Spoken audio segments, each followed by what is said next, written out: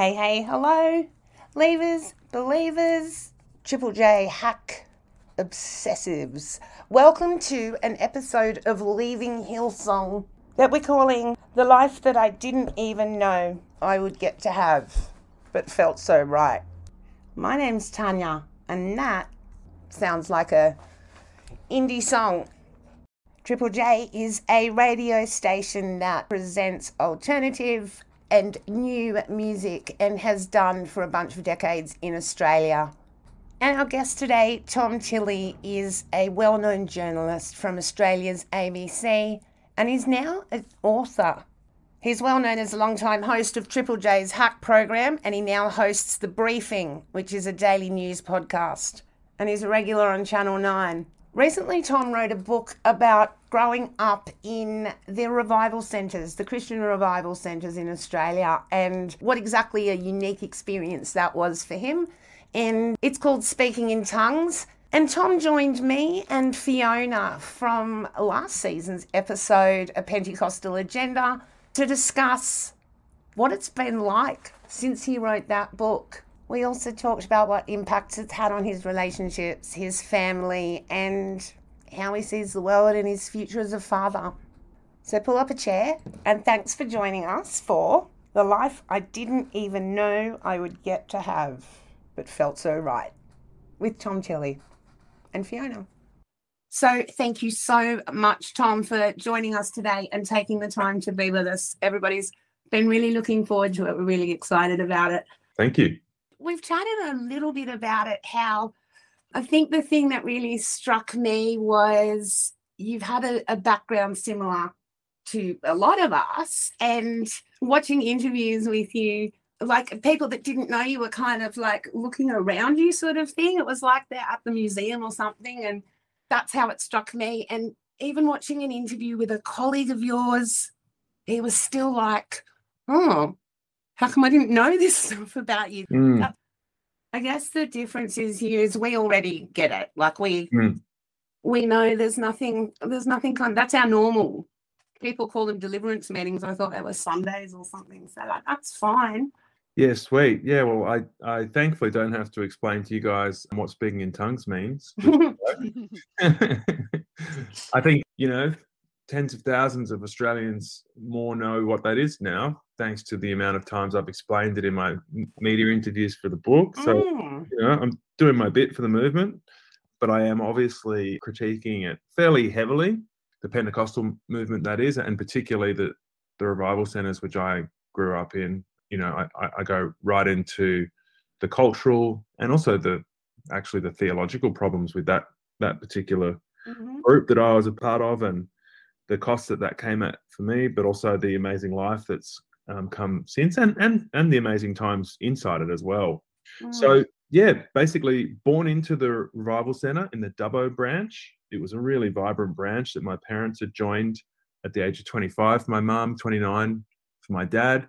They met and married. They met at a Dubbo Revival Centre function. Dad was from Adelaide, so he went to a really big branch of Revival Centre in a big old picture theatre called the Vogue in Adelaide, which is sort of well known within that small little circle. So cool. I just love the history of this, yeah?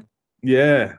So the Vogue, that's where my dad received the Holy Spirit, speaking in tongues. My mum came to the Lord, as the saying goes, in Dubbo. They met at some kind of church activity where Dad was traveling through, visiting, all of his newfound brothers and sisters that were now suddenly in his life, thanks to this new church that he'd joined. And they raised myself and eventually 3 other brothers, so 4 boys. For the first 7 years of my life in Dubbo. Then Dad got the nod to become the pastor of a new branch in Mudgee. So then we went to Mudgee, and I spent my whole teenage years growing up in Mudgee, and on one hand having a very, very normal country community life, really involved in everything I could get into, particularly sports and any fun stuff that was going on in that town. I was a part of it, except for drinking, partying, and hooking up with the hot girls at school. Mostly for my teenage years, I found a sense of harmony between my two worlds. There were some things that were hard. There were a lot of things I was really embarrassed about, but my church life in Mudgee remained relatively private. And so I found a way to be honest about my beliefs to my friends at school, but not to sort of let them in, or too many of them in too deep that I felt really embarrassed about it. But through writing the book, I realized that there was always a subliminal fear that I would be called out for being a weirdo. Yeah, yeah. But it is strange. Yeah, I mean, it is such an unusual culture. We're so used to it, but that's right. It's so unusual. And then, I call it like the Taylor Swift song. The moment you knew, you had your turning moment of like, no, can't do this anymore. Everybody seems to come to some point or another.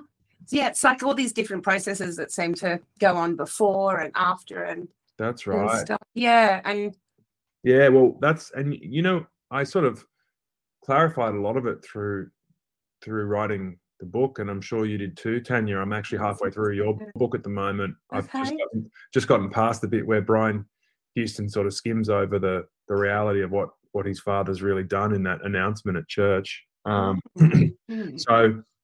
look, I've learned a lot more about the broader movement as well through this journey. But yeah, my moment of realization, probably one of the first. Well, the first one was 10 years old when I had supposedly received the Holy Spirit, but I got to my first prayer meeting and was very underwhelmed by the sound of my brothers speaking in tongues, and then extremely underwhelmed with my own. That was the first moment where I just thought, firstly, maybe I don't have it. Maybe I've been kidding myself. And then I quickly thought, maybe we're all kidding ourselves. And then I tried to bury that thought, but those doubts stayed with me forever. But I was, obviously that's not something you can say as a 10-year-old boy in a church like the Revival Centre. Did you ever hear the one where they say, like, I had a friend who was Czechoslovakian or, some nationality, and they went to some other country and they heard their language being spoken purely in the church? Like what? Yeah, there was always maybe this is something that might be spoken somewhere else, and maybe like a third, fourth-hand version of what you're talking about. I'll tell you what I find interesting about that is that, what you're talking about there is xenolalia, which I've learned about, as opposed to glossolalia. Okay. So xenolalia is when you speak out a language that is spoken somewhere else, and glossolalia is a language that's just between you and God. And so in Acts 2:38, the day of Pentecost, when those people came from those other areas and understood the languages that were being spoken, that was xenolalia, whereas what often happens in Pentecostal churches, including my own, was glossolalia, where it was an unintelligible language. Well, I never understood that, how you'd went from like blah, blah, blah, blah to kind of speaking fluent Russian in, some... Oh, yeah. And they never explained why what happened on that day of Pentecost was different to what we're all doing in the Pentecostal movement. That's a glaring question mark about the practice of speaking in tongues that I've never heard really properly explained.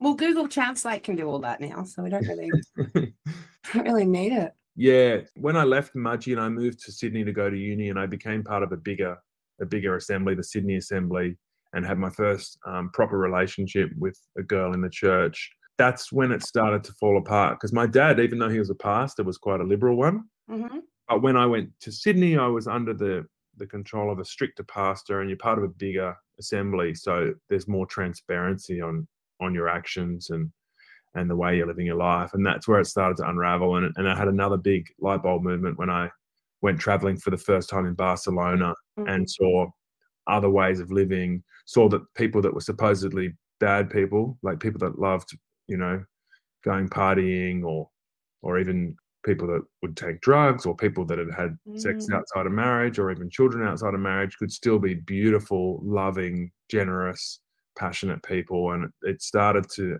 unravel there. Also, without the normal social structures around me, the weekly rotation of meetings and all those people around me, it quickly started to fall apart. Hi, Tom. I'm Fiona. I have to confess, I grew up in the revival centres as well. Yeah, interesting. Yeah, so am I the first ex-revivalist that's had a chat to you, or? Well, I think Troy. Troy, of course. I've spoken on his podcast, so I believe he spent some years in the revival centre too. Yes, he certainly did. I've spoken on that podcast as well. But We're getting a little bit closer.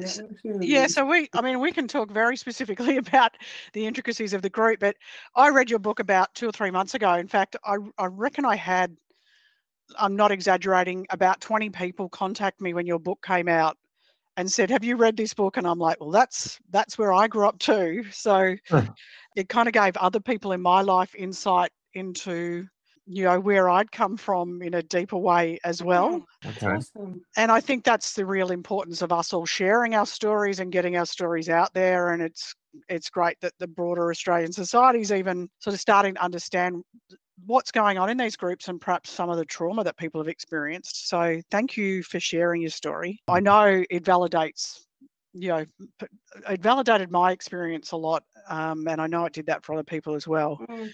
All of us, and that's the same. People are loving this book. As we discussed, you've gone on the record, you've put your name to that, and for lots of reasons, people don't want to.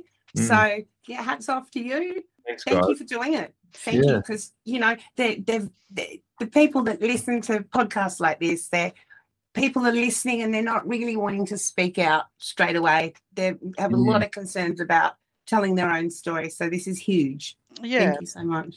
I had a similar experience with speaking in tongues, because I think the one thing that's unique about the revival centres is that particular doctrine that you have to speak in tongues in order to be saved and go to heaven and be okay if Jesus came back, because there was a lot of teaching about Jesus coming back for the second time and taking all the saved people up to heaven.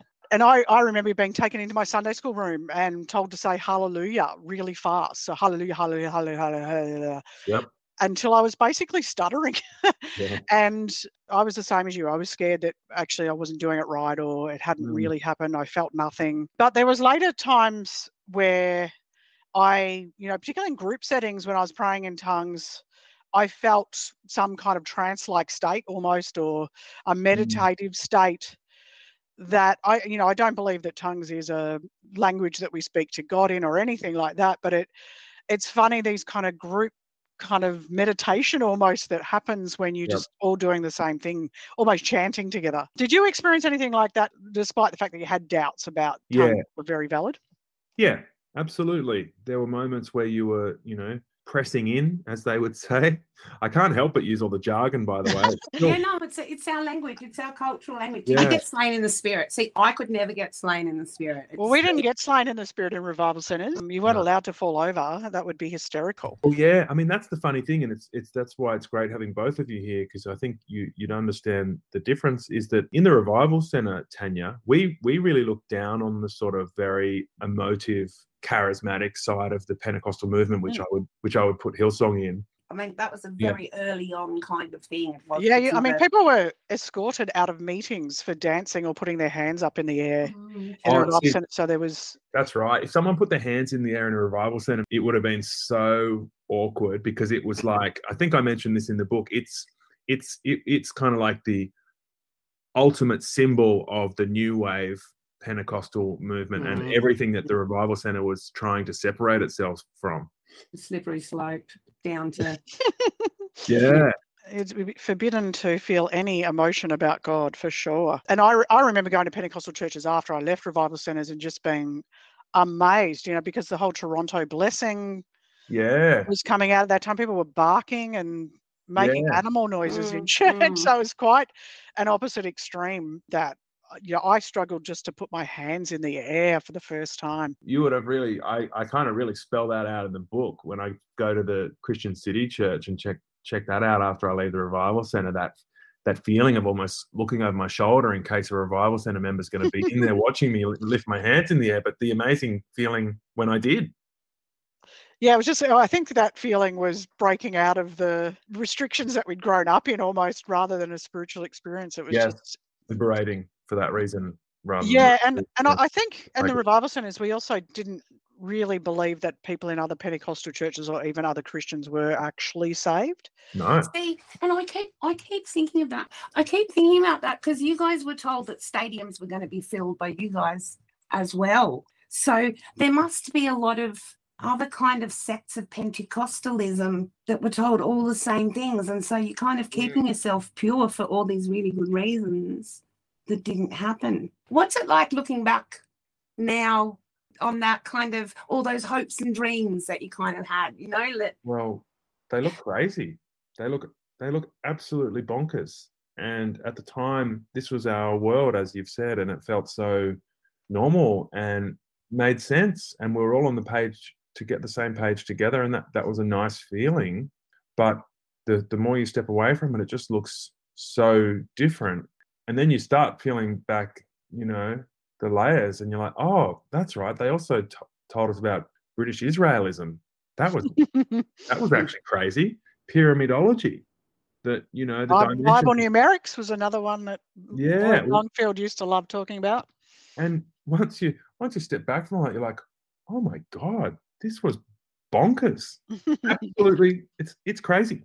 Well, what impact do you think, and I'm a bit off track here, but what impact do you think technology had for you in kind of, you know what I mean, gaining awareness? And we only had highlighted Bibles to kind of flick through and refer to a concordance or something. Like, I'm 41, so I was just using email, you know, in later high school into uni. So not a huge impact at my... I mean, like, say, since Google and since all this Facebook and stuff. And well, since then, I've been able to learn a lot more, but that's, you know, much longer, quite a while after I've left the church. In the process of leaving, actually, the only sort of resource that I sort of accessed through the internet that helped me understand it a bit more at the time was actually some of Troy's material. There's a well-known blog, AEMU, I think it's called. I might have mispronounced that, but there's a blog full of material that explains some of the problems with the revival centers, and, you know, has a lot of original documentation to back up their critique. So I did in 2002, 2003, you know, start accessing some of that material, but that was about it. I mean, I guess I'm asking because it just makes you wonder how, now that people have access to all of this kind of information, that those kinds of belief systems can still have such a hold, but they do. And, you know, can you speak to that at all? Like, how do you explain it? Which part of it do you mean? Well, you know, now that we've got access to how all this information, all this technology, you can connect, you could seek help, you could do, you know, you could find out all the kind of information, and yet people stay and they're still recruiting and it's growing. How do we explain this? Like, well, I think with all the connection we have to information now and our social networks, I think it would have been harder to stay in the revival center. I think, all that information does change your worldview. But at the same time, people are still joining sort of conspiracy style groups of all kinds. And essentially that's what the revival center is. It's a religious conspiracy theory. It's a theory that all the other churches have got it wrong. And the culture of that group is not to trust anyone else because they're not part of God's chosen church. On that, because I remember when I left, when the split happened between Team A and Team B. So great time to leave. My mum said, we probably should have left around the time of the split. And you know what? I was 14 then. That would have been almost perfect. We had the beautiful childhood with lots of friends and a great sense of community, but just heading into our teenage years where...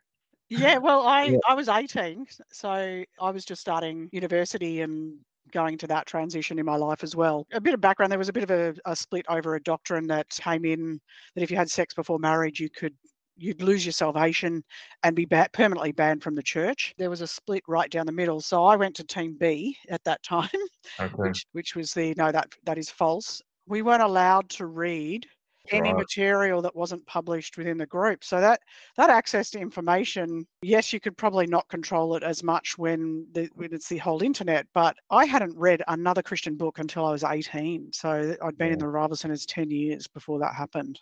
Yeah, and that's the same for me in a sense. Like when I finally started reading some other philosophy, like I mentioned Alan Watts in the book, The Wisdom of Insecurity, I realized, I haven't been reading more broadly than the Bible or revival center material for any kind of guidance or wisdom or explanation for why we're here or how to live. And where does that moment of courage come? Because that's a really big thing, not getting external literature, not trusting the media, you know, Yeah. and you know, the mistrust of science and critical thinking. Yeah. Where did you find that kind of mustard seed of faith to be able to start doing it?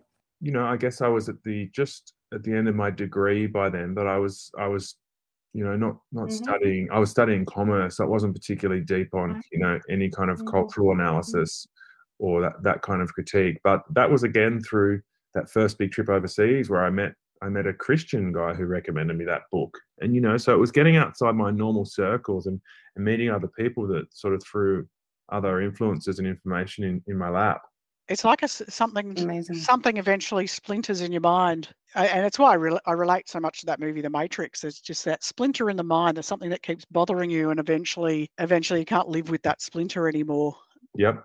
And yet the outside world is so strange. Hey, I'm just wondering what that process looks like now over the 20 years, give or take, in terms of, you know, how you've changed and how you kind of look at that. And good question. I mean, people are at so many different stages. Do you know what I mean? So we've got some people in, some people just left, some people 20 years and they're just talking about it.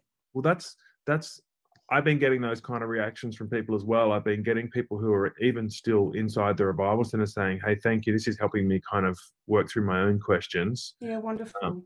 I've got people who have just left. I've got people who left a long time ago but haven't been able to talk about it or haven't kind of crystallized what really happened for them. And I think I've been really lucky in the way I've been able to process it. It's just I maybe, you know, I've got a supportive family eventually, even though we went through some really tough years there where we were on different pages with the whole thing. But I just needed to understand it. I'm one of those people that has to get into I have to, if I'm going to hold a belief and an idea, I have to understand what it is. So that's why I was questioning things. Whereas I rang my brother, and we're only a year and a half apart. After I got most of the book down in the first draft, so do you remember these moments? And he remembered exactly the same moments. Interesting.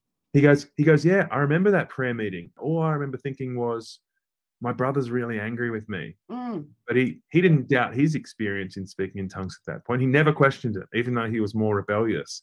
And we just had very different approaches. So I had to kind of nut it all out, especially being the first one in the family to take that step out.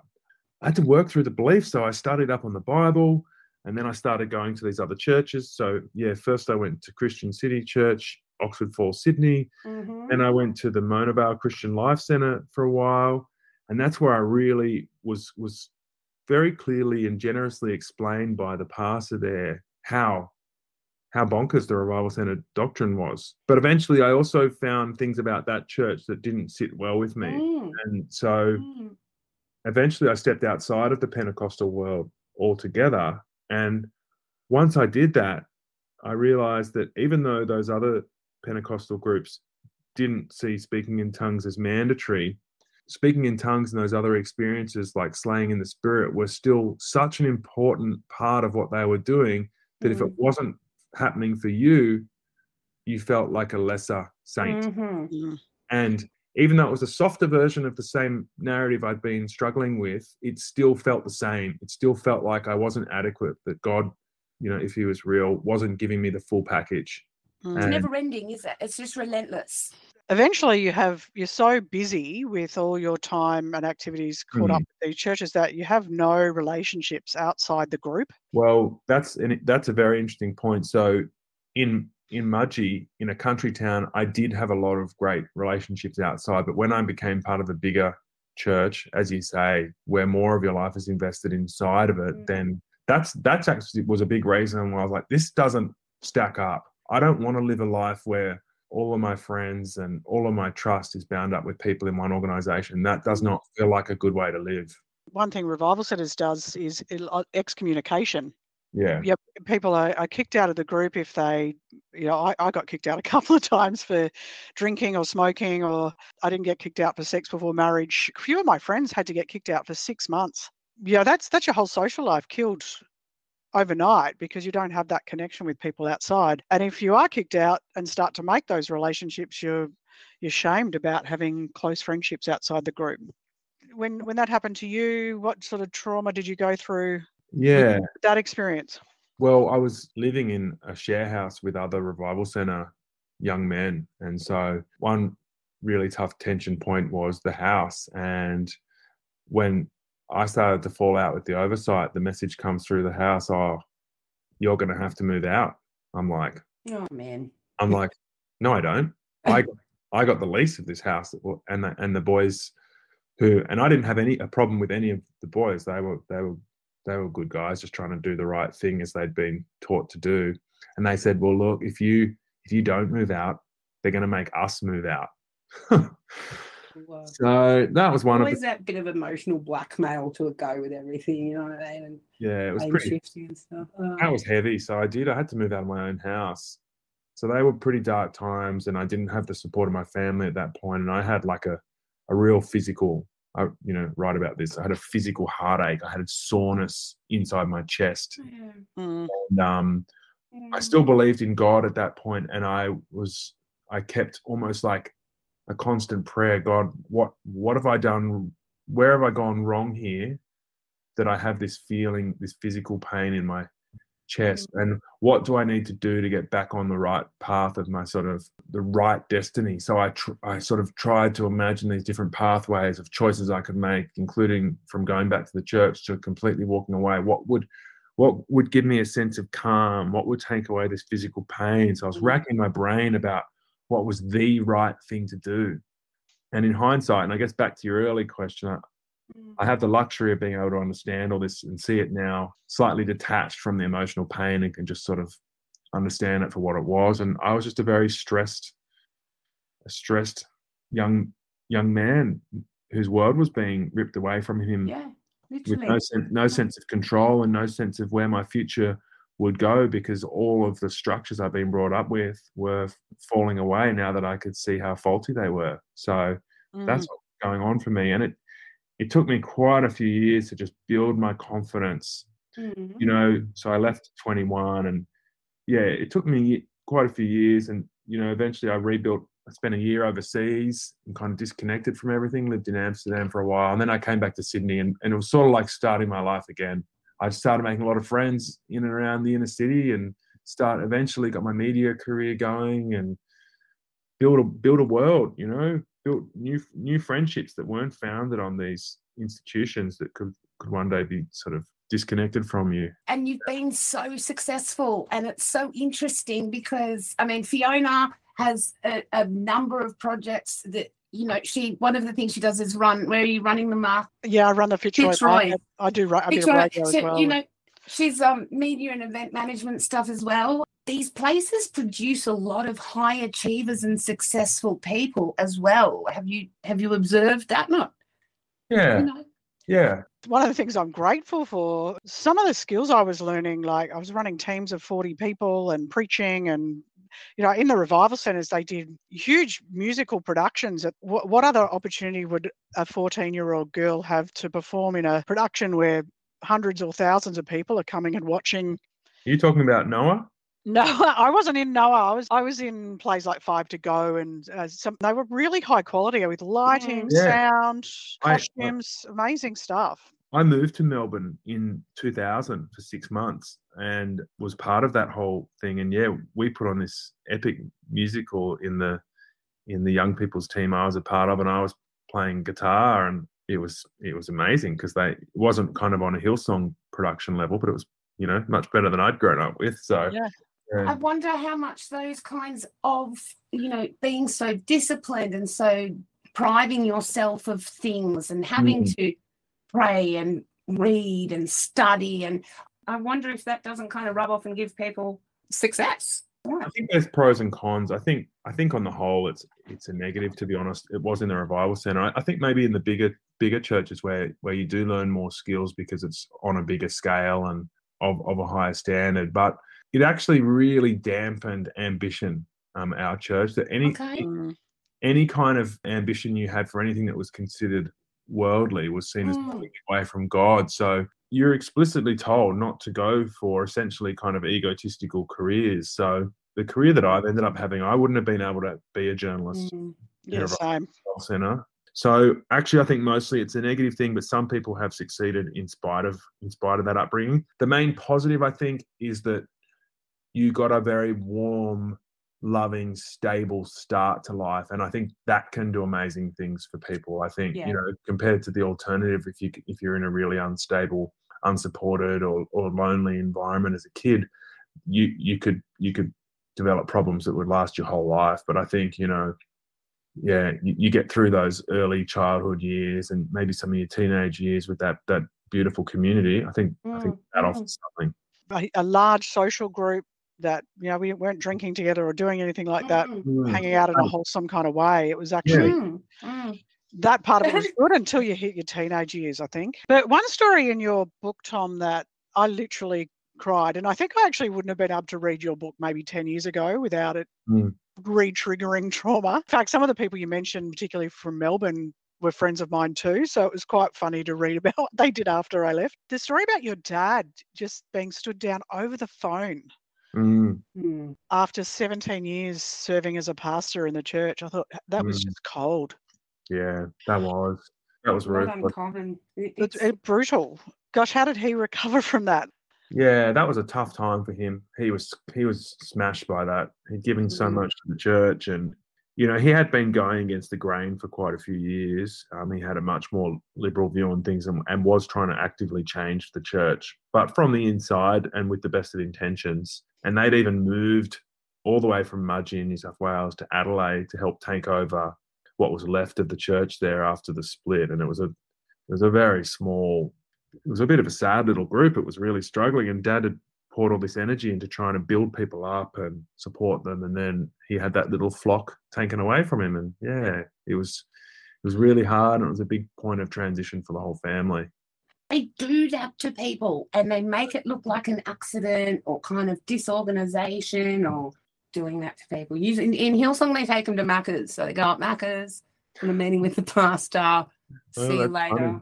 Yeah, there's a scene in Hungry Jack's in my book where we have a bit of a theological debate. A neutral environment, couldn't go to a pub, so that's probably the next closest thing, isn't it? Well, yeah, I mean, it's like where you do your child custody handover stuff, like it's all really cool. There's such mafioso. I'm wondering, because what I have noticed over the last even 12 months doing some of this is that people who come from stronger family units are able to manage this better because they have a comparison to the dysfunction that they see. So things reach a certain point and they go, no, that's not what love is. Yeah. You don't love me because I know what love is. Yeah, I think that's a big advantage I had. We had a strong family. That's what comes through for you. So good extended family as well. And by virtue of that, some good friendships outside the church, which were a benchmark for me as well. I think that's a very good observation, Tanya. Oh, it's just from this like raw data that basically has come along. The more predatory aspects of this movement prey on people who are under stress, disadvantaged, vulnerable, whatever word you want to use, or but the majority, as you know, the majority of people who are sitting on seats are good, quote unquote, good people trying to do a good thing and trying to have a faith. It's not this great big church of Scientology that people step into. They often start out as these really small places, and then I'm interested to hear from you guys about, because the other funny thing about my journey is I didn't talk about this much over the last 15 years. Everyone who became a good friend of mine knew about the church, but as you pointed out with that friend of mine who interviewed me for one of my online book events, I hadn't told them the detail, and I thought my story was written all over my face. I thought that when I told them a little bit, they got the full picture. Yes. But now it wasn't until I put it all in the book that I realized I almost hadn't told them anything. and it's because people would say, okay, what happened to you? And you go, well, nothing. Like it would happen to me, say, with American journalists or producers would go like, what's this Hillsong thing about? Okay, so, what where are the bodies in the basement, basically? Well, there aren't any. Like, it's a big deal. And it's so hard to articulate, which is why you're writing this book is just so important for so many people, because we don't even have the language for a lot of our experiences to be able to articulate it. And I think that's because we weren't allowed, we weren't encouraged, we were told what we were experiencing. You know what? It's like, it's the book, the medium of the book is just such the right medium for this kind of issue, because it's not a sexy one-liner. It's actually like a social, psychological story that requires so much context to properly understand where the pain is. Yes. And so my stories are fine, you know, but actually when you set it out, you see that there really was some pain, that fear of social exclusion and being thrown out of the world that you grew up in. And that is actually a very harsh weapon. It's like social exclusion is one of the worst psychological weapons you can use on a human being, because we thrive on connection and identity. Yeah. And our social connection, you know, links to other things like our livelihood, our purpose in life, our value system, you know, all of those things. Yeah, and comparing a book to, say, conversations you have with friends, you're not gonna talk about it for an hour with someone. It's gonna bore the hell out of them. Yeah.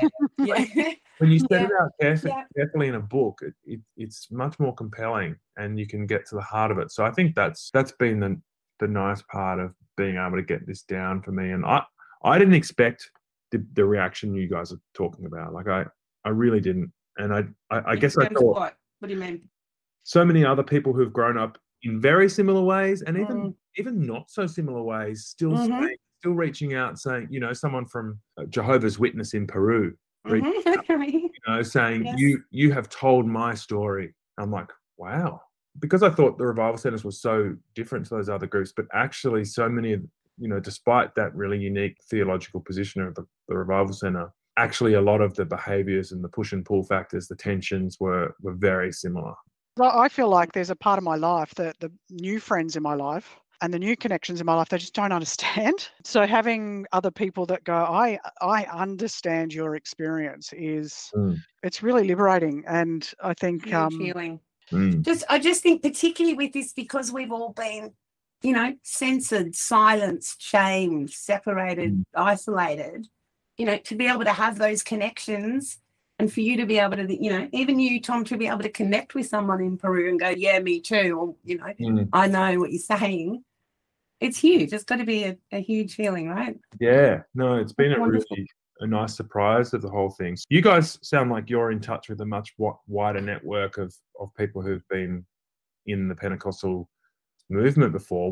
What's out there? What have I been kind of inadvertently stepping into by coming out with the story? Well, I, for a long time, wanted nothing to do with anyone from the groups that I've grown up in, and moved right away from it. Probably only been the last 5 years that I got back in touch and connected, that kind of thing. But it's really been a recent thing for me, reconnecting with the communities of people that have left. And I think that's only recent that people have sort of started to form this way into groups on Facebook. And you know, because of the separation and the shame and the censorship and the fear, I mean, absolute terror that people have, very genuine fear of being struck down with sickness if they speak out against God or Christ or the church or the body, you know, that they're going to get punished. It's such extreme trauma out there in different forms. Like, does your partner understand you a bit better now? And do you have different ideas about the father you're going to be now than you might have, say, 5 years ago? Oh, yeah. Firstly, definitely helps my partner understand it. She feels really sorry for me, actually, which is a strange thing. That's not really the sort of dynamic we normally have. But her reactions have been she heard the most of my drafts along the way. When I wrote something that I thought was good, I'd read it out to her, and she's just like, that is so crazy. And so that did help me get a sense of how out there some of it was. So yeah, she definitely understands me a lot better now. You know, all of my serious relationships, I've told them a lot about it. I've never actively hidden it. It's just I got on with it in my life. But people knew that because I was sort of well known amongst my friends, you know, in the inner city of Sydney as being like a real party animal and really extroverted, really energetic, always wanting to be out, like a real social animal. Charismatic. Yeah, and people tied that to where I'd come from, and that I was known for being a bit of a late bloomer. My wildest years were actually in my 30s.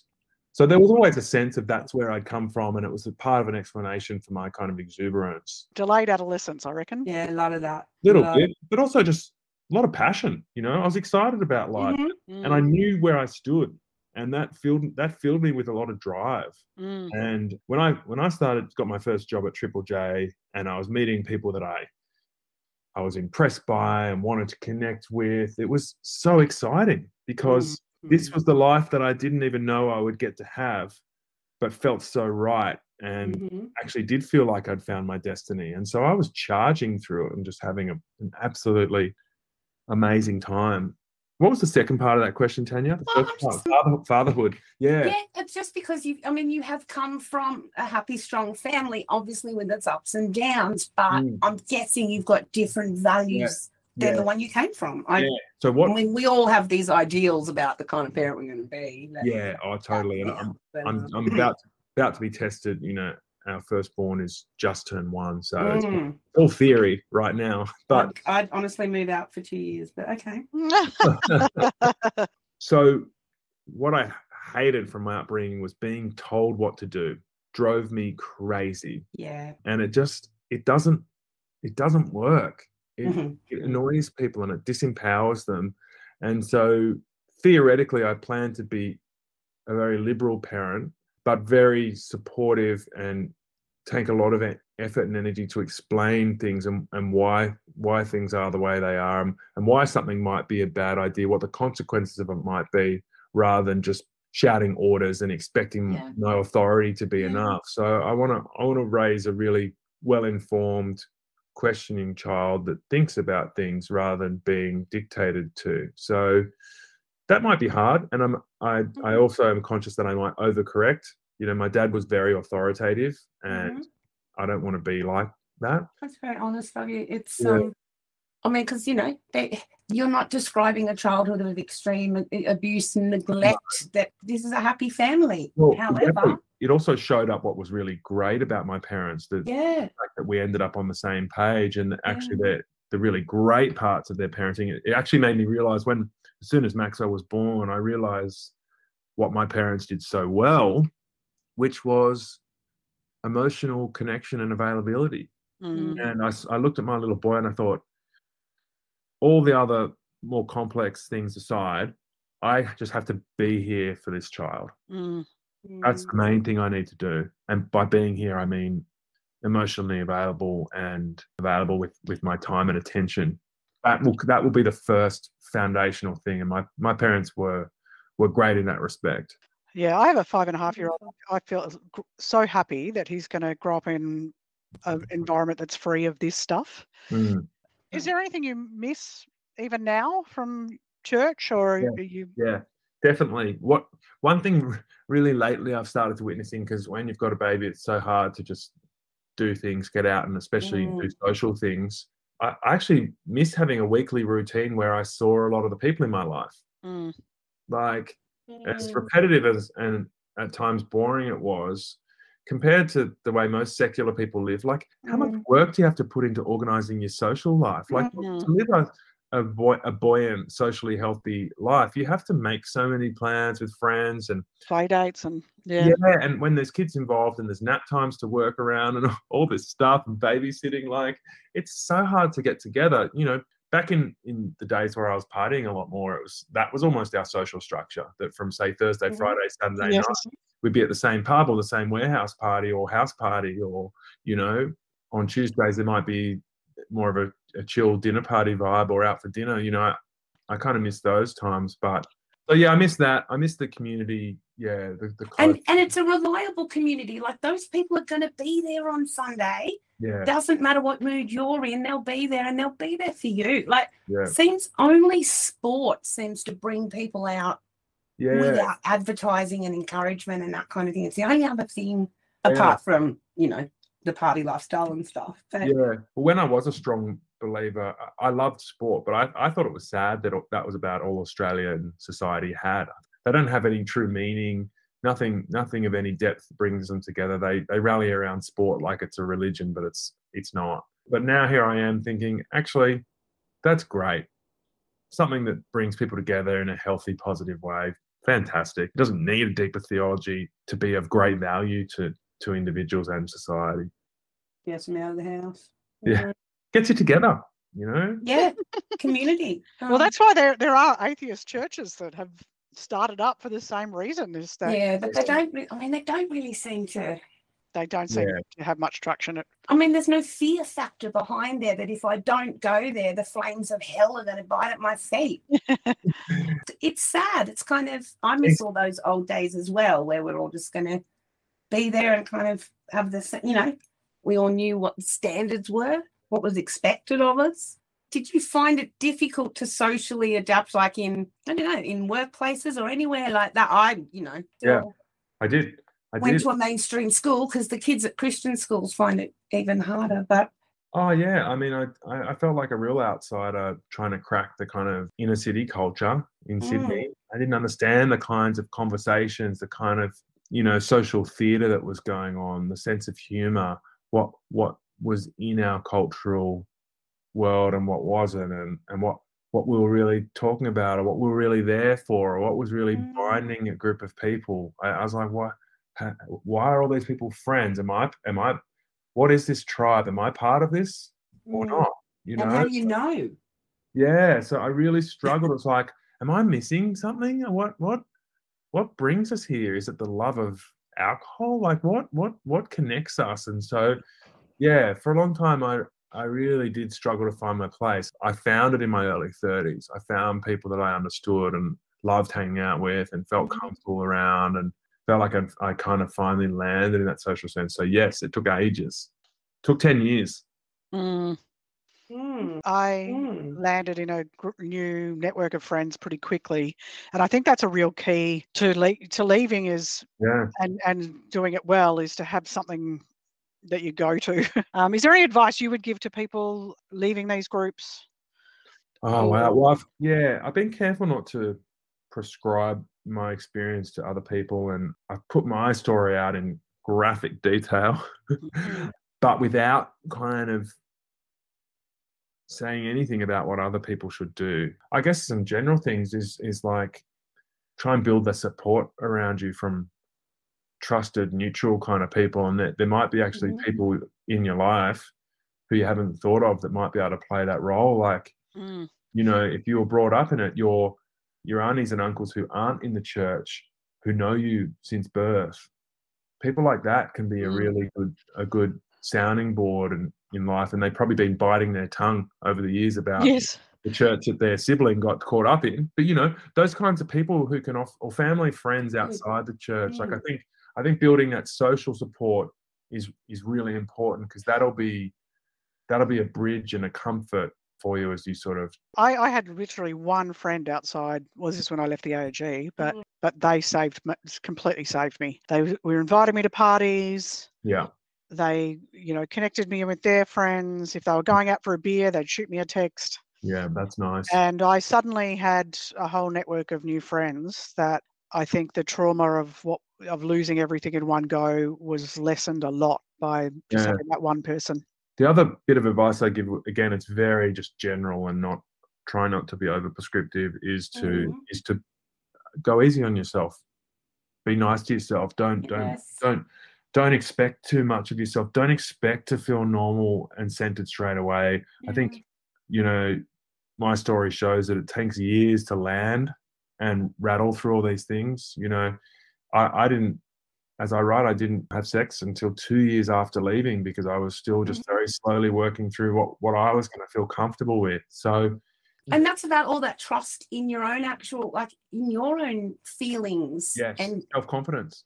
We're taught so much to deny our feelings and, put all the trust in the words and the doctrine and stuff like that. So, learning to believe in your own, I don't want to sound like Meghan Markle, but your own truth, learning to believe in yourself. And yes. I hesitate to say that sometimes as well, because it sounds so wishy-washy, but that's part of the way we were brought up, to see that kind of stuff as useless, and that trusting God was the way to go. The sinner. And, Flawed. lean not on your own understanding. That's right. That takes a long time to sort of break down, doesn't it? Tom, it's been really great chatting to you. I've really enjoyed it.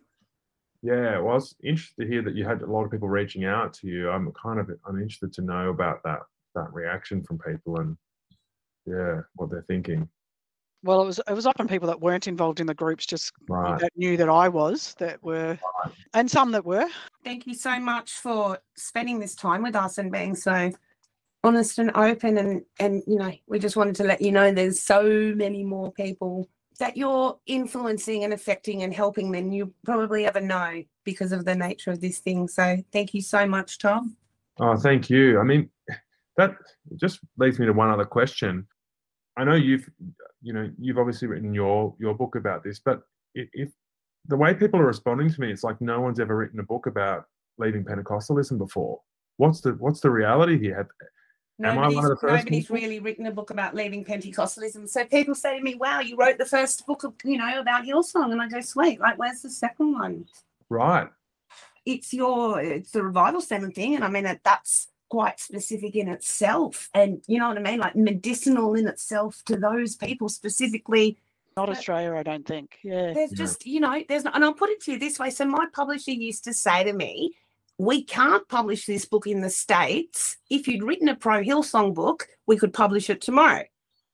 Nobody wants to put their name to something. And so I might actually ask you, like, at what point did you decide this is so important that I'm going to stand up and put my name to this? It doesn't matter how weird my friends actually end up looking at me. Was there like that kind of moment where you went, no, I've got to do something or say something? No, it wasn't like, I didn't write it for that reason. Like, I didn't write it thinking, oh, I want to help all those other people who've gone through the same thing. I just thought it was an interesting story that people didn't know much about, and a way of seeing the world, and a journey as an individual to go on that I thought people would find interesting. And I also wanted to get it down before I forgot about it all. Like, you see, I had like this pretty deep recall on all those experiences because they meant so much. It came all flooding back. And interesting process, isn't it? When you start really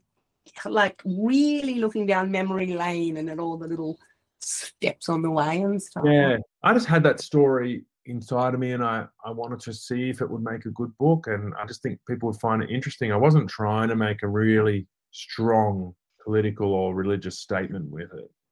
Great speaking to you, Tanya and Fiona. It's such an interesting experience for me, stepping into a conversation where people really understand it. So I love these chats. I mean, this is one of the very few I've had like this. That's wonderful. We're a funny little motley little crew, but we're so glad you're here. Thank you. Nice to meet you, Fiona. Yeah, thanks so much, Tom. I've really enjoyed our chat. No worries. Awesome. Right. Thank you. See ya. Bye. We'll talk soon, I hope. Sweet. See ya. Well, that was a really interesting conversation. Thanks so much to Tom and Fiona. We've got a giveaway of 2 books from Leaving Hillsong. Please see Facebook or Instagram for details there. Free stuff. Giveaways. We're in the big time soon. And I'm in talks for more books, more giveaways for our listeners, and especially the Kingdom Builders over at Patreon. So make sure you sign up there to get all the special deals and stuff, and, be in the inner circle. We got loads more people with loads more things to say. So stay tuned. Keep up the messages, please. They mean everything. The feedback, the subscriptions, likes, follows, shares. Let us know what you want to hear about. And in the meantime, make sure you keep being kind to yourself and to other people while you keep leaving Hillsong. And we'll talk soon. Bye.